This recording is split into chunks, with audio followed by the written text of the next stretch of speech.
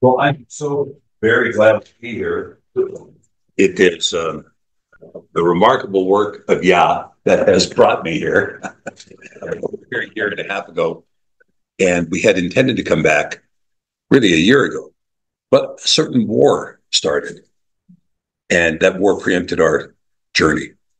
And now here we are. We flew through Dubai, and now they've canceled the flights, all flights out of Dubai.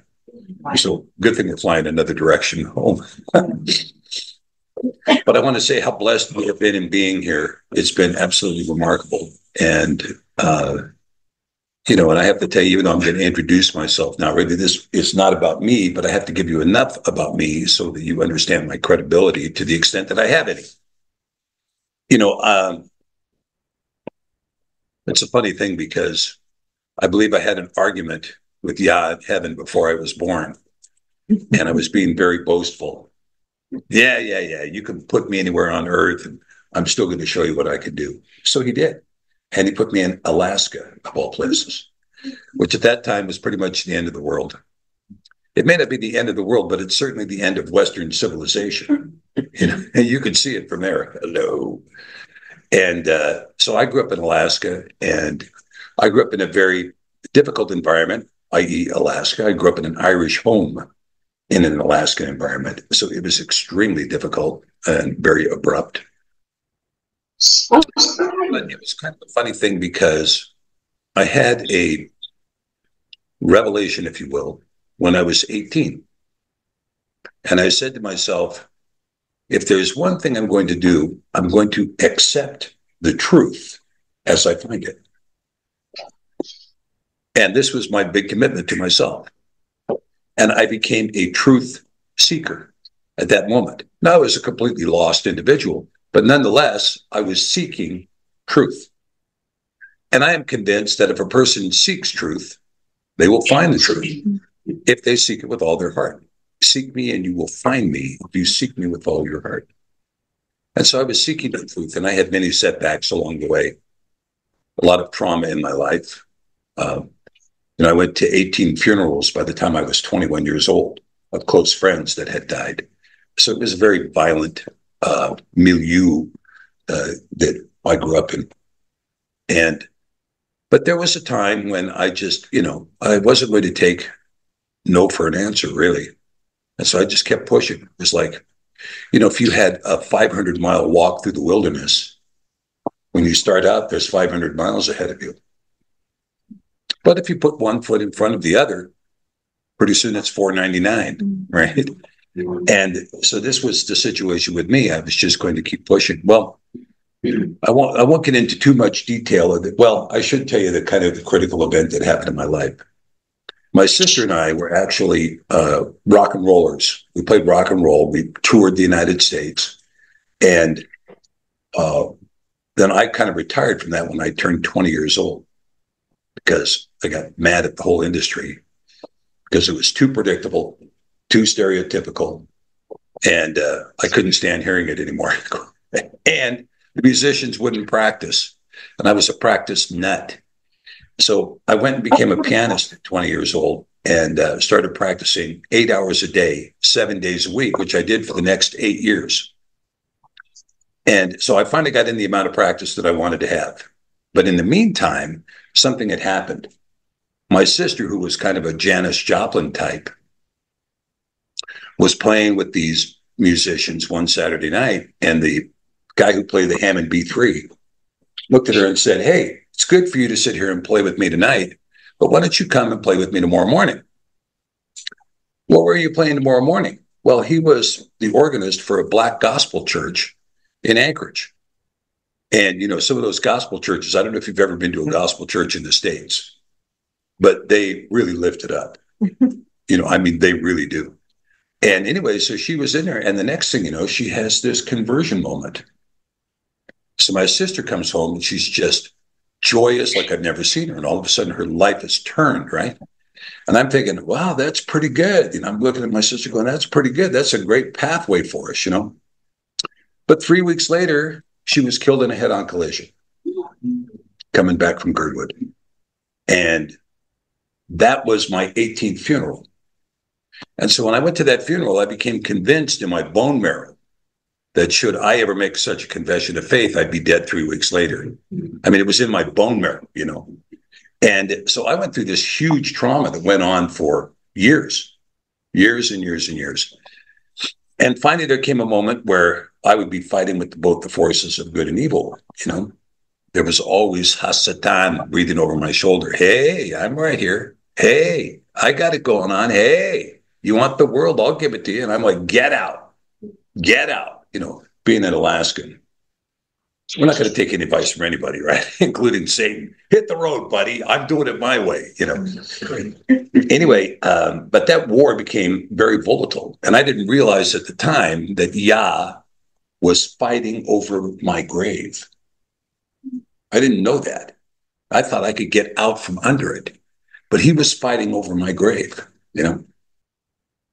And so he pulled me out of this abyss.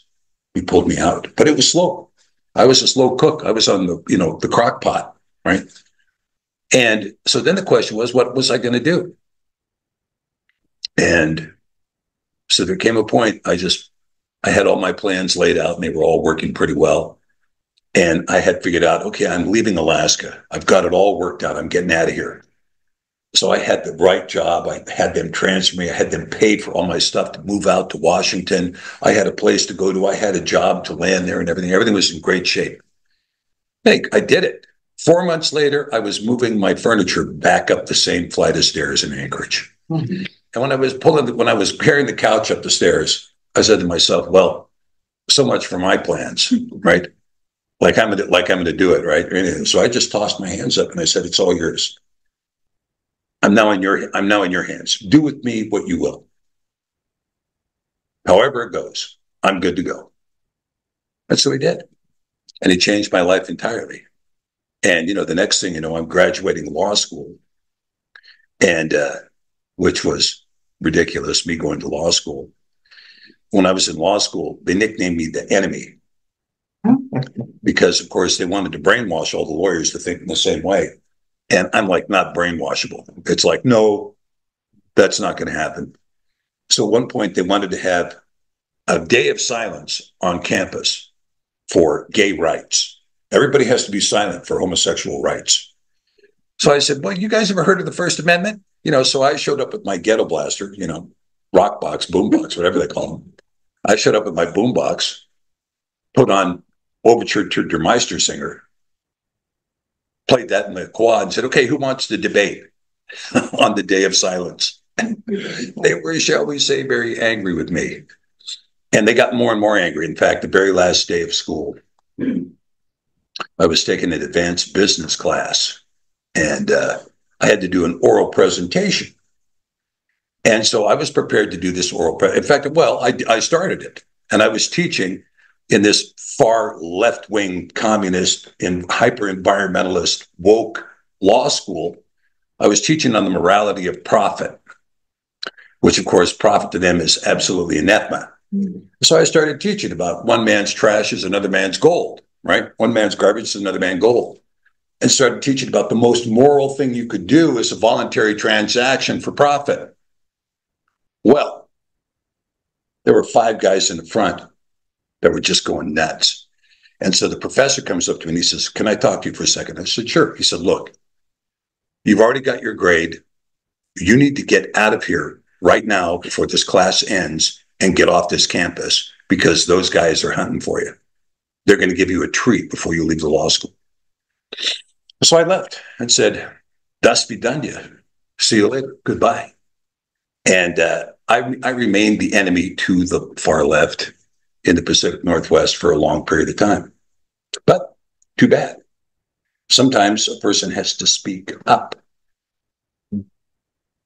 particularly when people are going sideways. And so at any rate, nonetheless, Stephanie and I were on pretty much the same spiritual journey, and our journey just continued through our belief and in our faith. And we walked through, you know, several Protestant denominations, you know, going from really in a Presbyterian church to a non-denominational church, evangelical church. And I ended up doing mission work. I started doing mission work in 2002. And this is why I can appreciate you guys who are doing mission work in Uganda and other places. You know, you give up a lot to do mission work, but you know what? There is nothing that is better at changing the behavior of a believer than doing mission work. You know, you can go to church your whole life and your behavior doesn't change one iota. There's no difference between in the church and out of the church in terms of what you do and how you walk. But when you do mission work, you change. You change because you have to rely on the Ruach HaKodesh, the Holy Spirit. You have to rely on the Ruach HaKodesh. And most of the missionaries that I have seen have been very Ruach motivated. In fact, I would say most missionaries will not go until the Ruach compels them to go, until you've reached that boldness. And you see this in Acts, right? You see this in the end of the Gospels and the beginning of Acts, where Mashiach comes to the cowards, really, who they were, right? They all ran away from the cross, with some exceptions. Mainly the women didn't, but all the rest of the guys did, the exception of one or two. And he says to them, look, you guys aren't ready to go anywhere. Go hunker down. Go back to the upper room and hunker down and cover your head and shiver and wait until the Ruach HaKodesh comes upon you. Then you will be ready to go. And sure enough, on what day? Shavuot. Shavuot. This day, on Shavuot, the Ruach HaKodesh comes upon them, and presto, they're ready to give their life for their understanding, for their faith, for their belief, for what they knew was true. You see? And this is what you see with a lot of missionaries being emboldened with the Ruach HaKodesh to step out in faith, you know, to boldly split the infinitive, right? You know, in Star Trek, to boldly go, that splits the infinitive. It's a grammatical error. You know, you can either boldly go or you can to go boldly, but you can't to boldly go. That splits the infinitive. It's a grammar. Anyway, never mind. So with this happening, I started, my first mission was, I initially prayed to do a mission work to Italy. And Yah said, no, you're going to Russia. I said, Russia. Didn't I just leave that cold country? Yeah, you go back to Russia. Okay, all right. Maybe here you're talking to a militant anti-communist to the bone marrow. And I'm going into this former communist nation. So I didn't know what to expect. And we got into Russia and found a country that was really, they had for the first time in maybe 300 years, freedom. But the Russians have a saying, the tallest blade of grass is the first one mowed. So you might have freedom, but they don't forget what you say in public. They don't forget what you did. You know, you're marked, boom. Oh, there's a tall blade of grass. So had communism come back or Stalinism come back, the people who were speaking out on behalf of the faith would have suffered and could have suffered execution. And here we were, boom, we're in there just in everybody's face talking about how great America is. It was really quite rude, actually. The American missionaries were condescending and very self-aggrandizing and so on, instead of blessing the missionaries that were there and blessing the people who had already given their life for their faith, exposed themselves to opprobrium, exclusion. You know, if you were known as a Baptist or a Pentecostal in Russia, which were the two registered unions, you lost your job. You know, you couldn't live in the good neighborhood. Your kids couldn't go to the school. Sometimes they'd be beaten up at school because they weren't Orthodox. And so these people were already sacrificing for their faith. And we're going to come in there and tell them about, you know, what you need to do to become more American. Well, let me tell you, the last thing you want to do is become more American. Don't do that. Do not become more American. Don't do that. Okay, America is a very lost nation. And it's so lost right now that it's on its deathbed. Will we survive the year? Maybe. Will we survive this election? Maybe. I don't think so. I don't think it's going to happen because we have a mental disease in the country and it's killing the country. And really, you know, when you look at all of this, and I'll get into some more of this in a minute, but the long and the short of it was I ended up doing mission work in Russia. And then one of my friends, Pastor Yuri Mikhailovich, he said, you know, Stephen, you need to go to Georgia. And I said, Georgia, why do I need to go to Georgia? I don't want to go to Georgia. What do I know about Georgia? Oh, yeah, you look like a Georgian. You speak Russian like a Georgian. You should go to Georgia. Okay, all right. So sure enough, the Ruach got behind me, was just like pushing me. You need to go to Georgia. Go to Georgia. I'm like, So finally I went to this friend of mine. I said, I'm supposed to go to Georgia. He says, oh, okay, I'll call Danut. So he calls this fellow named Danut. And Danut says, well, talk to Zali Tikashilishvili in Tbilisi. So I sent him an email. I said, okay, I'm supposed to come there and visit you. He said, okay, well, come now, come later, but come. So on the strength of that email, we went. And we took a team of 9 people, and we went into Gruzia. Sakardvelo, they call it, Gruzia. And we get into Tbilisi, and it was the poorest of the newly independent states of the Soviet Union, the poorest. So we get off the airport. I mean, this is the kind of thing where you get off the airport, there's no ramp leading up to the gate. There's get off the plane and walk down the stairs, cross the tarmac into basically a plywood shack that had bare 200-watt bulbs, hanging from the ceiling. Okay, here's customs. Okay, and of course, the women that were with us immediately fled to the bathroom, and so we're out there standing around there going, okay, what are we going to do, But as we came, and when we went out into Tbilisi, it looked like the place had been bombed.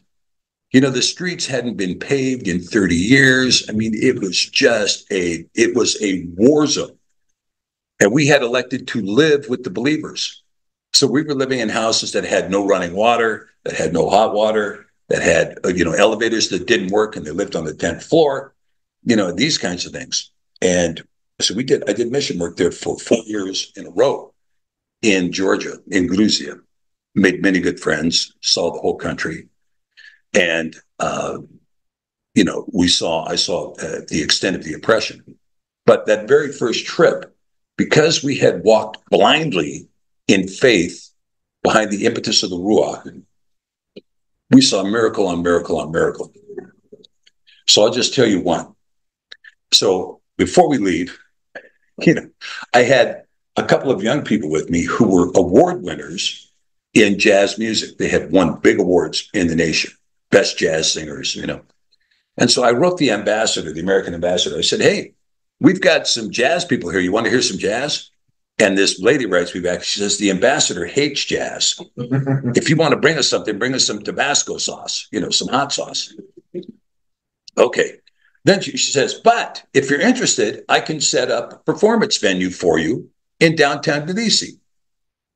I said, okay, all right. So then she turns it over to her Georgian assistant. Well, the Georgians are, famously, at least in their own minds, legendary talents.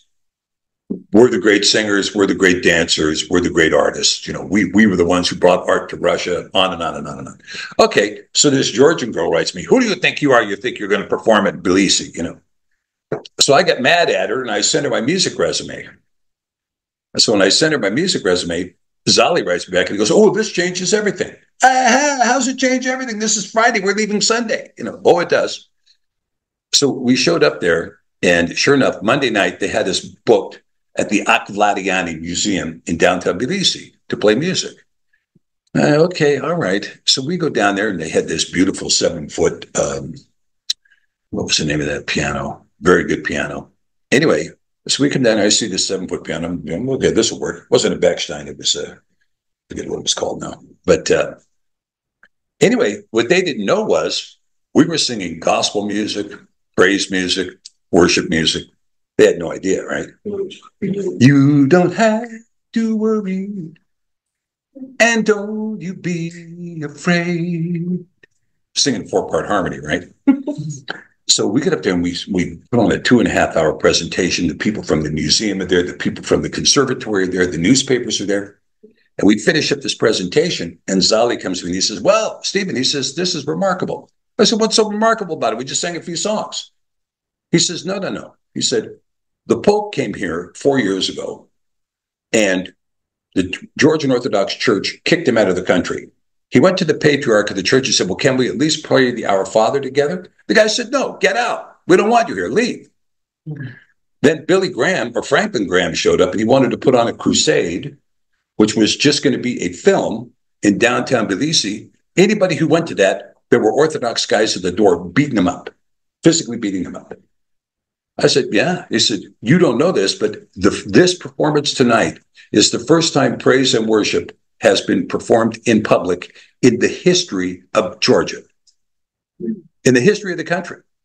And we proceeded to do 4 outdoor performances thereafter. We played in Chiskin Valley. No, it was, can't remember that. Kutaisi. We played in a town called Kutaisi. We played in Kutaisi. We went outside in the front yard to rehearse. So we're sitting out the front yard, we're singing, we're playing, and the sun starts going down and people start gathering. Well, the next thing you know, there were 60 confessions of faith that night. We weren't even planning on anybody being there. The next day we went into Kutaisi and we're standing out, we're waiting to try to upload something on their internet cafe, right? The internet cafe at that time was 4 terminals hooked up to a 64K modem. So Mark is in there trying to enter a blog. It's like M A, he was pulling his hair out. Well, Jenny Cook was outside and she's talking to this gal upstairs. She says, oh yeah, we're from America and we sing. And can we come up and sing? She says, oh yeah, come on up. So we go up and there were 7 people in this hair salon and we were going to sing He Knows My Name. I have a maker, he formed my heart, before even time began, my life was in his hands, right? It was remarkable. We got that much of the verse done. All 7 people in the salon were in tears. So Jenny Cook, of all people, the 18-year-old, starts preaching. And she starts going on and on and on and on and on and on and on. All these confessions were happening. We had to get out of there before we got in trouble. So this is what we saw with what? The impetus of the Ruach HaKodesh, blessing the missionary who trusts in the Ruach. Trust and believe and jump and jump. And when you do, miracles abound. Miracles abound. So anyway, I was still practicing law at the time, and I came back, and of course, all of that changed my life dramatically, just dramatically changed my life. And so I came back, and I wanted to teach in Russian. I wanted to teach this passage in Russian, which the Russian passage is this. It's Mashiach talking to Pilate, and he says, «Я на то родился, и не так прожил в мир, чтобы свидетельствовать об истине, и всякий, кто от истины служит глазом моего». It was for this reason I was born, and this reason I came to the earth. What reason was it? What was his reason for being born and coming to the earth? What does he tell Pilate? To testify to the truth. All those who are of the truth hear my voice. And Pilate looks at him and says, что есть истина? What is truth? What are you talking about? Truth, right? What is truth? Что есть истина? What is truth? It's a big question, right? What do we know about truth? We know, what I know, is that Scripture is the truth. The narrative of Scripture is the truth. This is the truth. This is the fundamental truth. This is why if you seek the truth, you will find Mashiach. If that's what you're seeking, and you don't have any blemish, you don't have any contour, you don't have any mitigating circumstances, you don't have some underlying narrative in your brain telling you,